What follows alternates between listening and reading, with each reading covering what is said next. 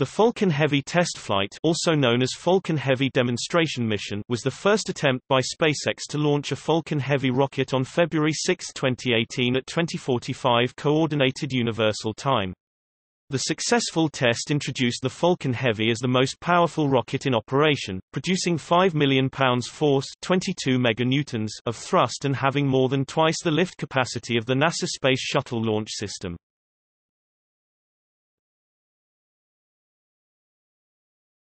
Topic: Preparation. In April 2011, SpaceX was planning for a first launch of Falcon Heavy from Vandenberg Air Force Base on the West Coast in 2013. It refurbished Launch Complex 4E at Vandenberg AFB to accommodate Falcon 9 and Heavy. The first launch from the Cape Canaveral East Coast Launch Complex was planned for late 2013 or 2014, due partly to the failure of SpaceX CRS-7 in June 2015. SpaceX rescheduled the maiden Falcon Heavy flight in September 2015 to occur no earlier than April 2016, but by February 2016 had postponed it again to late 2016. The flight was to be launched from the refurbished Kennedy Space Center Launch Complex 39A. In August 2016, the demonstration flight was moved to early 2017, then to summer 2017, to late 2017 and to January 2018. At a July 2017 meeting of the International Space Station Research and Development meeting in Washington, D.C., SpaceX CEO Elon Musk downplayed expectations for the success of the maiden flight. There's a real good chance the vehicle won't make it to orbit. I hope it makes it far enough away from the pad that it does not cause pad damage. I would consider even that a win, to be honest. Musk went on to say the integration and structural challenges of combining 3 Falcon 9 cores were much more difficult than expected. The plan was for all 3 cores to land back on Earth after launch. In December 2017, Musk tweeted that the dummy payload on the maiden Falcon Heavy launch would be his personal Midnight Cherry Tesla Roadster playing David Bowie's Life on Mars, and that it would be launched into an orbit around the Sun that will take it as far out as Mars orbit. He released pictures in the following days. The car has 3 cameras attached that provided epic views. On December 28, 2017, the Falcon Heavy was moved to the launch pad in preparation of a static fire test of all 27 engines, which was expected on January 19, 2018. However, due to the U.S. government shutdown that began on January 20, the testing and launch were further delayed. The static fire test was conducted on January 24, 2018. Musk confirmed via Twitter that the test was good and announced the rocket would be launched in approximately 1 week.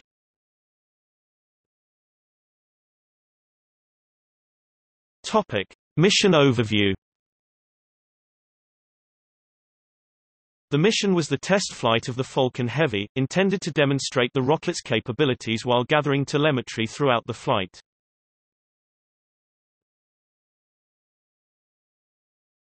Topic: Payload.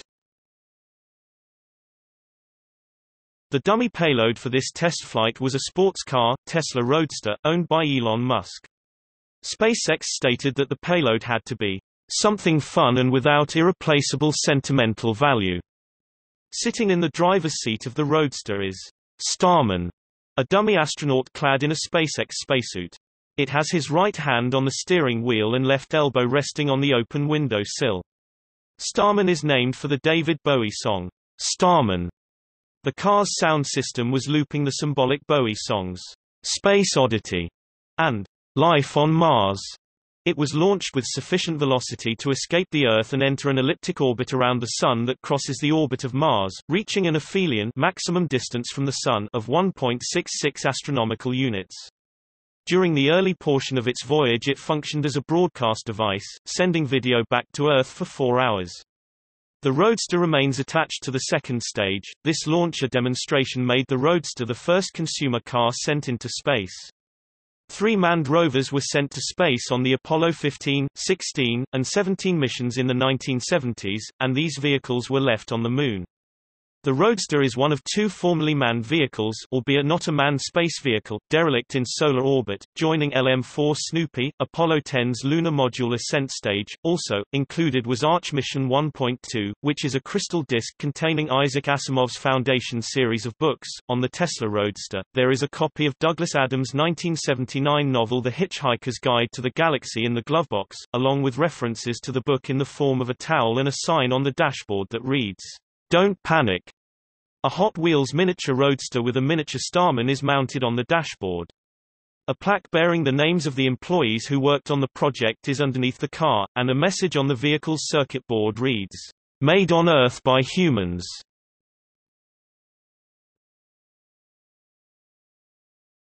Topic: Rocket configuration. Falcon Heavy flew in its reusable configuration, allowing for a landing approach of both side boosters and the central core.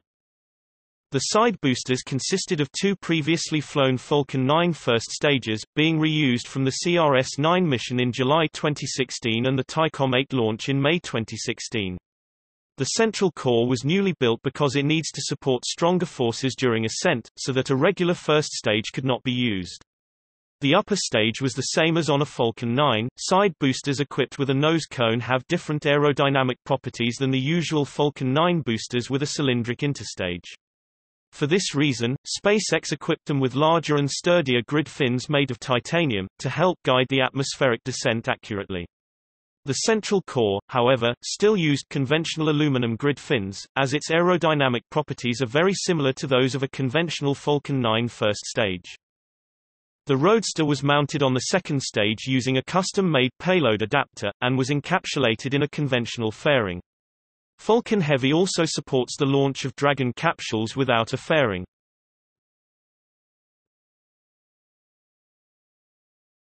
Topic: Objectives. The Falcon Heavy maiden flight was intended to accomplish several objectives. Launch the Falcon Heavy from the pad through the atmosphere, including max-Q flight phase. Separate the side booster cores from the continuing first stage center core and upper stage. Return the two side boosters to Cape Canaveral and land them simultaneously at landing zones 1 and 2. Separate the center core and light the upper stage to orbit insertion.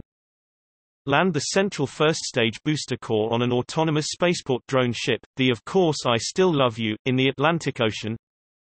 Relight the upper stage to orbit in the Van Allen belts for several hours to show radiation resistance. Relight the upper stage again to put the payload into its heliocentric orbit, demonstrating a lifetime for the upper stage suitable for geosynchronous orbit insertion. Recover the payload fairing. The purpose of including the Roadster on the maiden flight was to demonstrate that the Falcon Heavy can launch payloads as far as the orbit of Mars, and it exceeded its projected route by extending its aphelion to near the asteroid belt beyond Mars with a perihelion at the level of Earth's orbit, but did not test or demonstrate the separation of the second stage and a payload.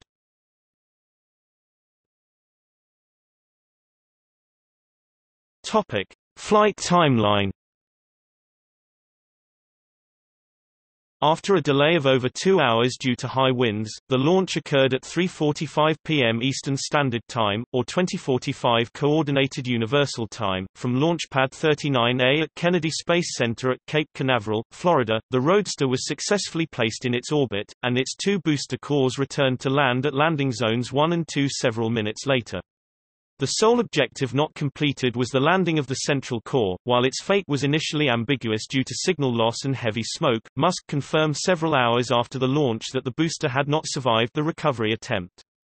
Because two of the three engines necessary to land were unable to reignite, the booster hit the water at 500 km/h, 100 meters away from the drone ship.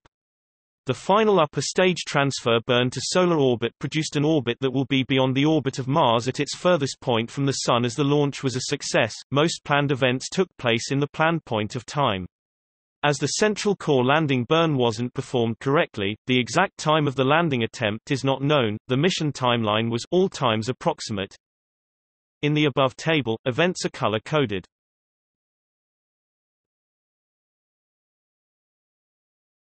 Topic: Outcome.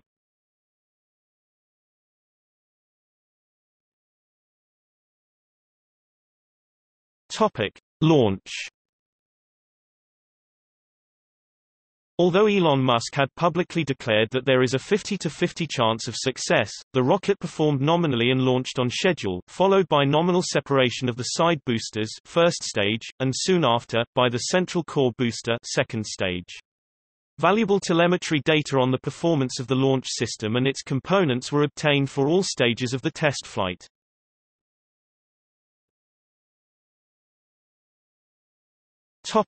Boosters. Both boosters successfully landed almost simultaneously on the ground at landing zones 1 and 2 at Cape Canaveral Air Force Station. As the boosters were from an older generation of the Falcon 9 booster, SpaceX has ruled out using any of their major parts for a third mission. Due to the high cost and lengthy manufacturing process of the grid fins, however, those might be reused on future flights.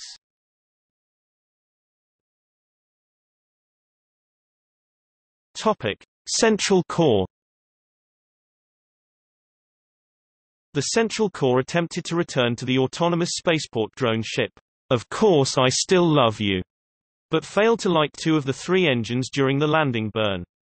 The core crashed into the ocean 100 meters (300 feet) away from the drone ship at 500 kilometers per hour (300 miles per hour), causing damage to 2 of the drone ship's station-keeping thrusters.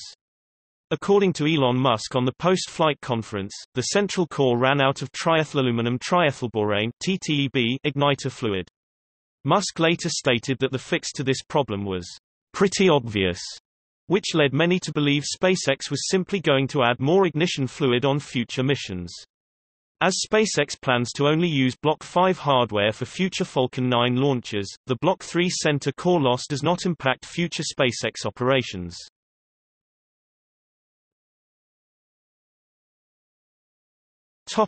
Final stage. The second stage fired 3 times before placing the dummy payload in a heliocentric orbit, with an aphelion of 1.70 astronomical units, beyond Mars. The payload has an orbital period of 1.53 years. The first 4 hours of the flight were streamed live on YouTube. The last image released to the public was taken after the second stage finished burning all of its fuel, and showed Starman leaving Earth behind. Batteries were expected to last about 12 hours. NASA added the second stage to its database for tracking solar system objects, and it is not expected to make any close encounters with Earth before 2091.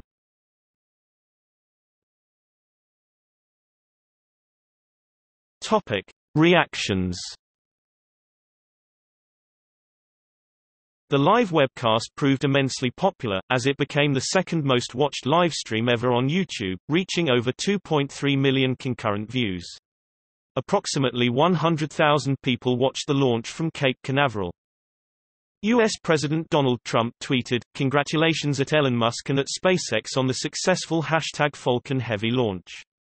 This achievement, along with at NASA's commercial and international partners, continues to show American ingenuity at its best. Former NASA Deputy Administrator Lori Garver advocated the cancellation of the Space Launch System program as a consequence of the success of this demonstration. Later, Elon Musk released a video highlighting the flight, and thanking fans. Life cannot just be about solving one sad problem after another. There need to be things that inspire you, that make you glad to wake up in the morning and be part of humanity. That is why we did it. We did for you.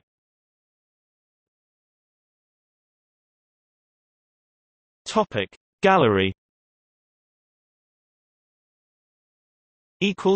Footnotes